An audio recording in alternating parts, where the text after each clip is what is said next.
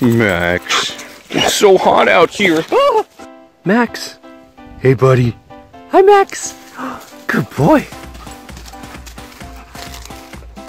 Hello, chaps. Wolfgore here, coming at you from the farm, aka my second job, which some of you have probably heard about on stream.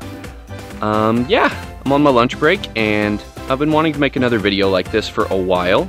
And, ooh, there's a bug on my leg. Not the creepy kind, so it's okay. Yeah, I've been wanting to make another video like this for a while, but just been busy. I'm sure y'all know how it is. So in the last video like this, we were talking about my last job, which was at a restaurant, and I kind of showed you that place a little bit. And I touched on a subject of my my old career job that I had for almost 10 years, and that I had lost that. I started this YouTube channel right when I lost that job, and I mentioned in the video that I would explain that in another video if somebody wanted to see, and I did get a few awesome chaps who wanted to know what happened, and I kind of I gave an explanation of that story on stream a few weeks back, but I still wanted to make a video about it just to kind of get it off my chest. It's actually very therapeutic making these videos. It's nice to kind of talk this stuff out and just kind of work through it in that way. It's much cheaper than a therapist. Well, I just want to say at the start of this that this isn't the happiest of stories, and I know that's kind of like a rule on YouTube, is you have to always be in a good mood and always be talking about something positive and so on and so forth. But, you know, it's my fucking channel, so I'm going to make a video about whatever I want. So what actually was my last job? I was working at a grocery store in my hometown for almost 10 years, and I started out there bagging groceries as a courtesy clerk, and I worked my way up through the ranks. I went over to food service. I worked in the deli for almost 4 years. I was the assistant manager. I hated it. Working in food service sucks. It's sort of like a thing in grocery stores. If you happen to work in one, or if you haven't, the deli is kind of like the shit department, based on all my experience with all the grocery store clerks I've known, and I've known the better part of 1,000. Yeah, so I was working as a like assistant manager in the deli for like 4 years, and that was great, but I knew I needed to do something else, because I just food service, it gets old quick. Yeah, so I decided I needed to go for a better department, so I ended up working in the dairy box, basically working in a giant refrigerator all day, stocking refrigerated products, and I did that for quite a few years. I was the I guess the assistant manager. I was the manager on the weekends. You know, I did ordering and that kind of stuff, managery type stuff. But I was still making, you know, just a little bit over minimum wage for probably the first 6-7 years of my time there. And I was doing checking work, you know, a front-end checker, like part of the time for quite a few years. And finally, we got a new store director after this one guy left who'd been there for years and years, and he'd been promising me, you know, a real management position for years and years and years, and it never happened. And I was so crushed when he left, because he'd been making all these promises for like, you know, 5-6 years, and I was like, oh my god, I can't believe this guy just left, and now I have to start from square one with a new store director, and I'm no closer to having a real well-paying management position than I ever was. But as it turned out, the new lady, I'm not going to use anybody's real names in this, but let's just call her Happy. The new lady, Happy, was super awesome. Really hardworking, driven, amazing woman. Absolutely loved her. Great leader. And before long, she recognized my work ethic. She recognized that, you know, I did a lot for this store, and you know, I was going above and beyond based on what I was being paid. And she decided to promote me to a head clerk, which is basically a head checker. And it's a job that actually pays well. That's what really counted there, was that it paid like over $20 an hour. And I was like, oh my god, I was so happy to finally have a decent paying job. And it's the only time in my life I've ever had a decent paying job. And like an idiot, I went out and bought a new car. So yeah, everything was going absolutely great. You know, I was achieving my goals. I was finally getting into upper management, making the money I wanted to make, doing the things I wanted to do. And then everything changed when the Fire Nation attacked. Not really. The store director quit out of the blue right before the holidays. And this was pretty crushing. A store director is the store director. in name for a reason. They direct the whole store. And going into the holiday season at a grocery store, it's the busiest time of the year. It gets really wild. So this was pretty bad for me and the other upper managers. So basically, we didn't just get a new store director. Basically, the assistant store director, the second in command, moved into the first command place, second in command, or the OTL at the time, moved into the second command place. So everybody just got bumped up, basically got a battlefield promotion. And there was no clear choice specifically for who was going to replace the OTL, who was now the acting assistant store director. And I was like, hey, I'm your guy. I've wanted to be an OTL for years. I've been working with the OTL. I'm ready. Put me in, coach. And they did. And they came back to me and they were like, hey, we talked to the district supervisor, one of the big head honchos, and he was like, yeah, you're in, go do it. Go be the operations team leader. And I did it. And we got through the holiday season. We all were working, 50 plus hours a week. It was a very, very hard, stressful time.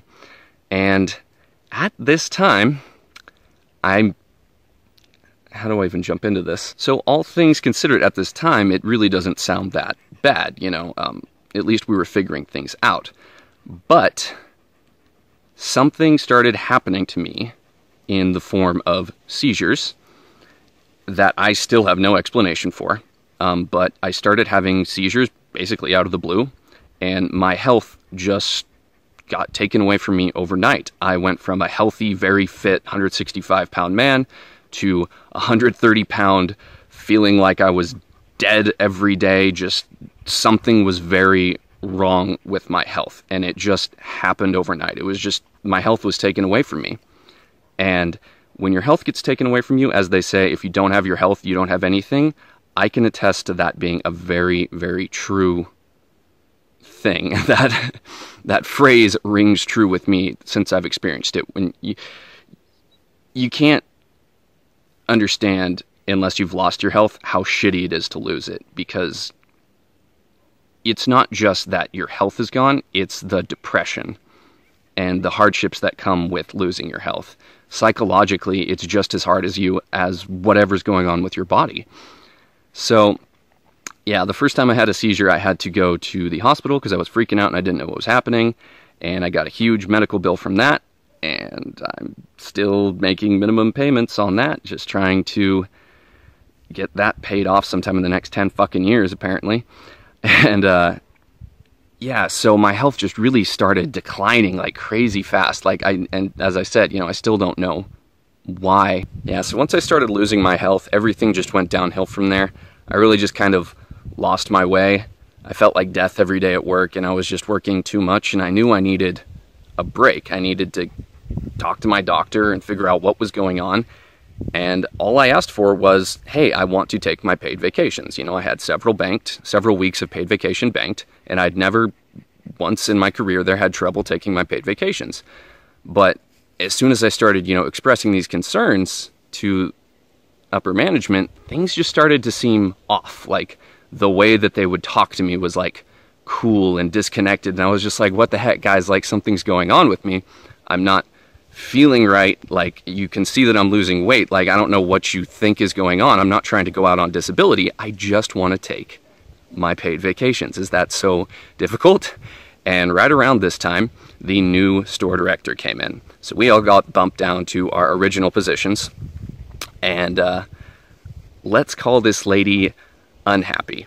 She was a snake in the grass. She was, for lack of a better word, pure evil. I don't know what precisely her problem was with me, but everybody that was on that management team either got promoted or forced out.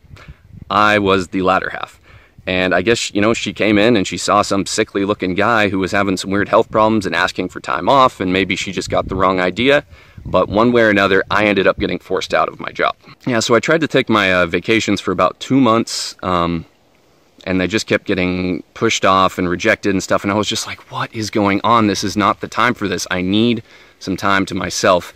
And all the while, the attitude of, the upper management team towards me was just getting like cold and icy, and like people weren't communicating with me like we were friends or coworkers anymore. It was just like very disconnected. And maybe this was all in my head. Maybe I was just going through such weird depression, such a hard time in my life that I imagined all this, but it certainly didn't feel that way. And the fact that I no longer have a job there, I think attests to the fact that there was something going on behind closed doors.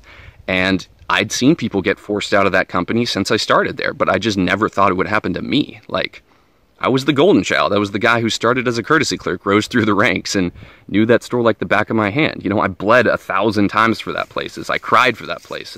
But I still got forced out at the end of the day, and I still don't really know why. But yeah, in early 2016, I finally got my 2 paid vacations, and I took some time off. I went home, and I took a long, hard look in the mirror, and I was like, this place is quite literally killing me, and I don't want to go back. And you know, I didn't commit to that initially. You know, I did continue to go in over the course of my vacation and the months to follow, and talked with the upper management team about, you know, what can we do? Like, I just need some fucking help here. Like, I'm not I'm not trying to turn my back on you guys, but I feel like this whole company has turned its back on me during one of the hardest times in my life. But I just didn't get any support, and I ended up deciding to just not go back after my vacations were over, because I didn't want to die of stress, you know? I knew that this place was killing me, and maybe this was just the universe giving me some sort of sign that I needed to move on and do something else with my life. And I started my YouTube channel. In short, I lost my good job because I was having health problems, and it was a really hard time. But it did give me that nudge that I needed to start the YouTube channel that I'd always wanted to start, and here we are. It's been a hard road since then. It's been a hard road. You know, I ended up working at that restaurant, which ended up closing. And then I was unemployed again, and then I found work at Starbucks, and I've been at Starbucks for almost a year now. And I'm currently looking for a better job, a higher paying job with more consistent hours so that I can stream more consistently for you guys. But yeah, it has been financial hell for almost 2 years now. It's also worth mentioning before I wrap this up, on the brighter side of things, that I am no longer having seizures. I haven't had one in over a year. My doctor and I both agree that it's related to stress, and not being in that super stressful environment has definitely been good for my health. I feel pretty darn healthy once again. Anyways, with all that being said, thank you guys so much for watching. I really do appreciate it. If you enjoyed the video, despite its sort of depressing nature, hit that like button for me. It does help the channel grow. Feel free to leave me a comment with other video ideas you'd like me to make, or any questions you have, things you'd like me to talk about, things you'd like to learn about my past. I really enjoy making these types of videos and connecting with you guys in this way. So yeah, leave me comments down below. If you do want to support the channel, I feel so weird like promoting this, but I do have a Patreon. I did make a Patreon for the channel, so if you did want to support the channel financially in that way, there are links in the banner of my YouTube channel, as well as links in the videos for all my social media in the description of all my videos. So if you wanted to support the channel that way, just kick me a little extra money. I'd certainly really appreciate it, but there is absolutely no pressure to do that. I'm a grown man. I can take care of myself. But it's there if you want to. It's there if you want to, but I don't want you to feel any pressure. Simply by watching the video to this point, you are doing everything that I could hope to support the channel. So thank you guys so much, and I'll see you next time. Hey, buddy. Hey, buddy. Hey, chaps, this is Max. This is my buddy. This is my work buddy. Oh, isn't he so cute? Oh, Max. It's so hot out here. He knows the phone out of my hand. That's Max, chaps. Say bye, Max. Bork, bork.